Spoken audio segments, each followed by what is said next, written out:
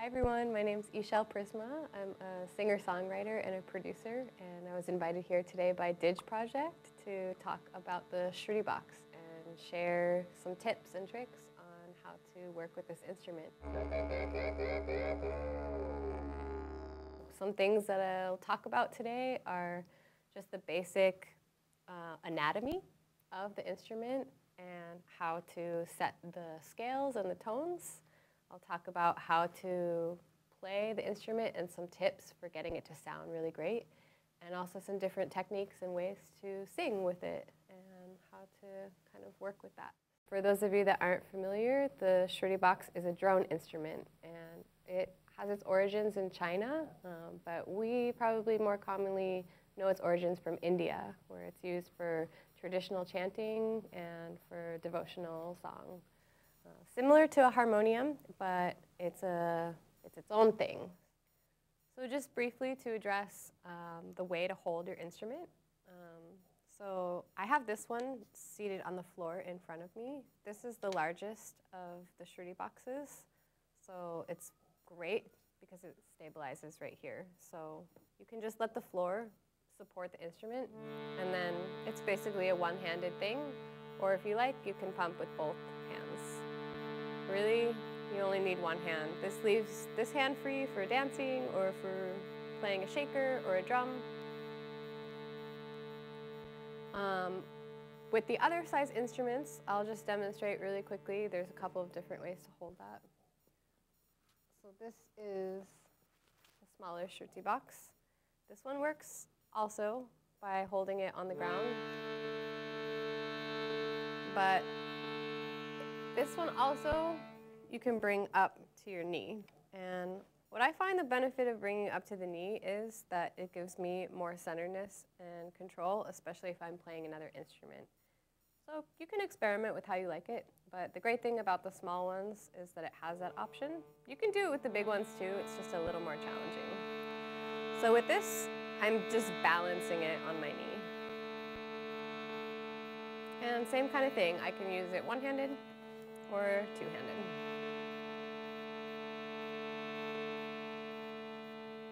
So pretty straightforward. If you want to start out by just looking at the face of the instrument here, we're seeing that the keys are just like how they would appear on a piano. So it has all the notes in one octave, how they would appear on a piano. So to go through it, this first note here starts with the C, just like how it would start on a piano. And then all of these here would be the white notes, how you would see them. And all of these here would be the black notes. So walking up the scale, this would be C, this would be D, E, F, G, A, B, and then back to C on the next octave. So these notes here would be the sharps or the flats of these ones. So this would be C sharp, D sharp, F sharp, G sharp, A sharp. Or you could go back and do B flat, A flat, etc., all the way back down. So when working with the Shruti box, usually you pick two notes, either in a third or in a fifth. And so to give an example of what a third might sound like.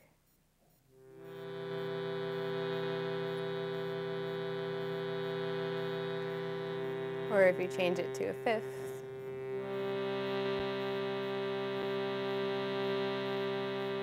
And sometimes you can go even a step above or a step below. And you can hear how that changes the tonality. So those are some ways to space out the notes. If you're familiar with music theory and you're familiar with the notes on a piano, this will come quite naturally and you'll be able to start forming chords and work with it in that way.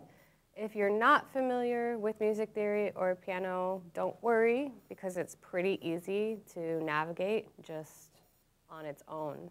You basically would pick whatever note you want to start with, which usually would be the key of the song you're singing in or the key that you want to sing in. So for example, a major third, you would count 4 half steps from the starting note. So say I started on F, I would count 1, 2, 3, 4, and then that's going to be my major third. For a major fifth, you would count 7 half steps from the starting note. So again, if I'm starting in F, I'd count 1, 2, 3, 4, 5, 6, and then that 7th note.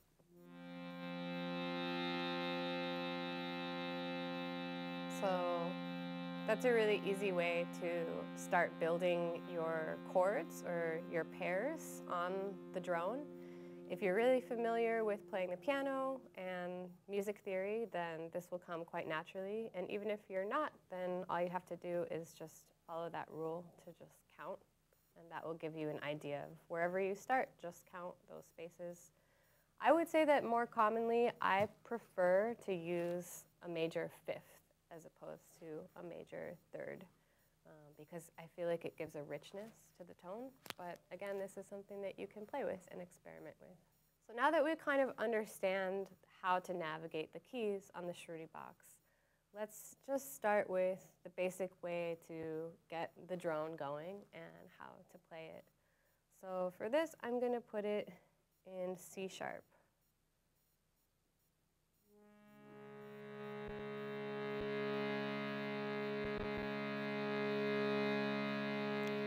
So you can see that when I started it, there's a couple ways to start it.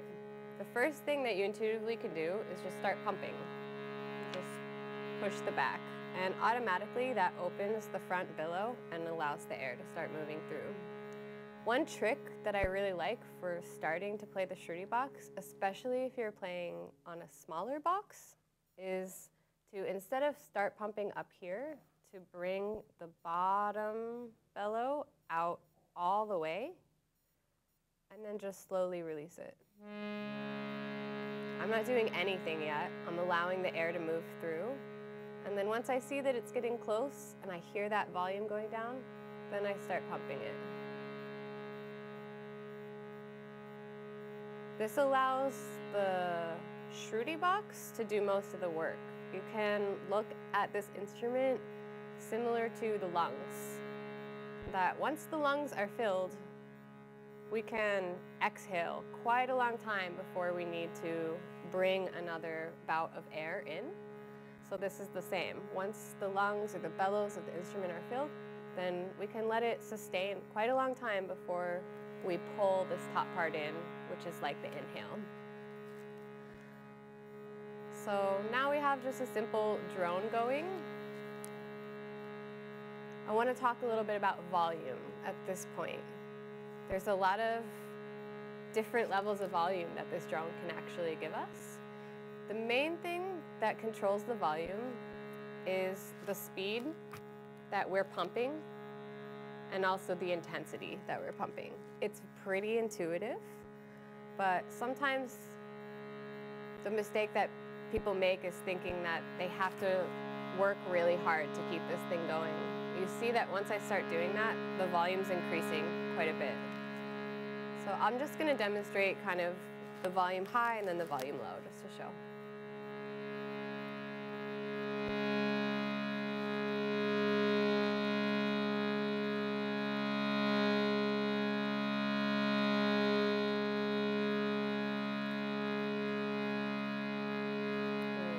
Seems like that's pretty much the loudest it can get right here. Now I'm going to go lower.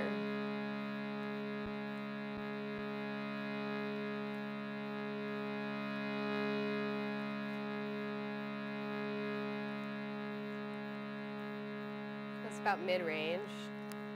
And now you can even bring it down lower.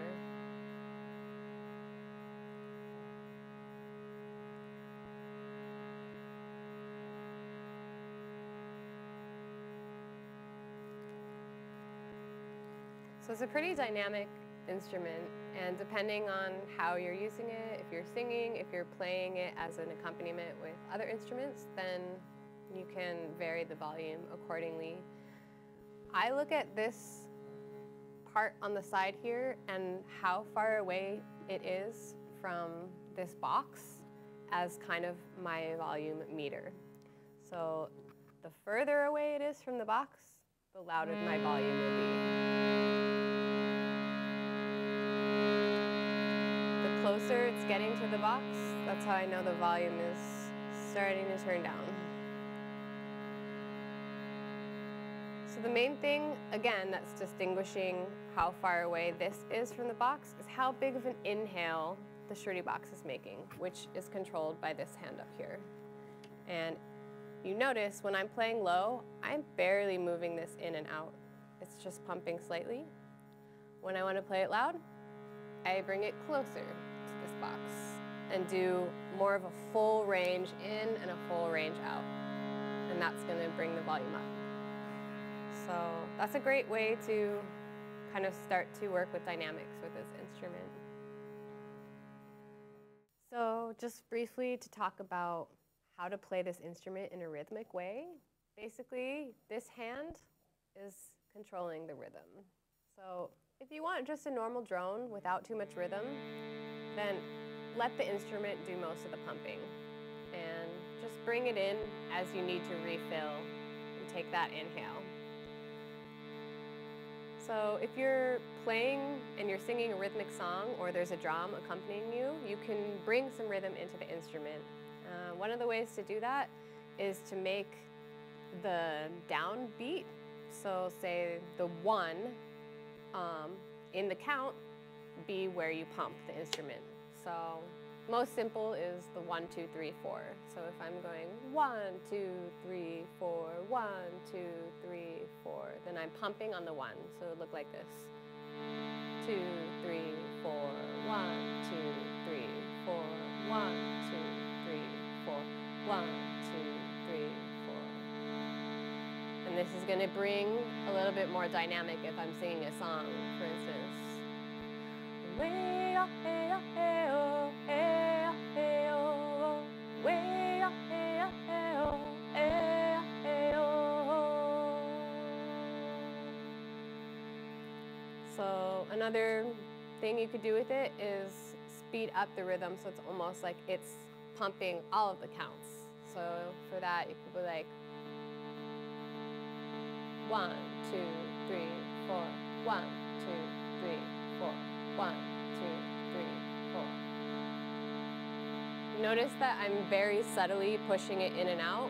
Otherwise, it's going to get really hard to keep that rhythm, and it's going to sound really loud. So, keeping it really subtle. But you can hear the instrument is creating a rhythm there. So this can be a rhythmic instrument. So just play around. There's lots of different things that can be done with it. 1, 2, 3, 1, 2, 3, 1, 2, 3. And it can go on from there. So lots of things to explore there. Okay, so the next thing I want to talk about is how to sing with this instrument. There's obviously a lot of different directions we can take. One thing that I love about the Shruti box is that it helps to train the voice to hold certain tones and certain pitches. So this is a wonderful tool if you are learning how to train your ear and your voice to stay on pitch and to open up in range, because you can tone really easily with this instrument, which I would say is the most common and traditional way to work with it. So I'm going to demonstrate what that can look like. So I'm playing with all the different notes that are existent within this particular scale. And this is a fun exercise for the voice to just kind of soar and see what wants to come through. This is also a wonderful instrument for traditional chants. I'm going to give a demonstration of a really common one, which is a chant to Krishna, the Hare Krishna chant. And you can see what it sounds with a little bit of rhythm in the chant. Hare Krishna, Krishna, Krishna Krishna, Hare Hare, Hare Rama, Hare Rama, Rama Rama, Hare Hare. Something that I really like about using this instrument personally is that it can be used with a lot of different types of music. So even though traditionally we hear it a lot with Hindu chants or mantras or toning, it can also be used for whatever songs and whatever style songs you like to sing. And it can add a new element to the songs you bring in. So I'm going to sing a different type of song just so you can kind of hear a different way to utilize it.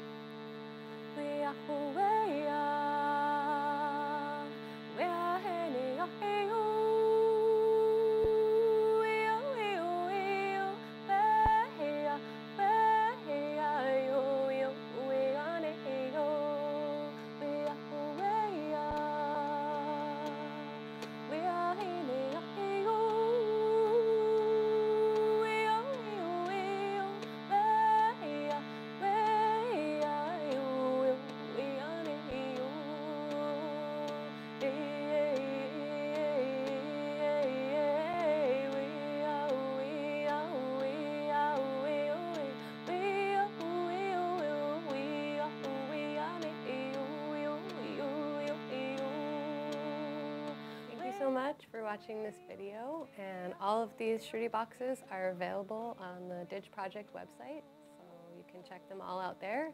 If you have any questions about anything, you can leave a comment on this video, and if you want to see more videos like this, you can just hit subscribe and follow us. Thank you.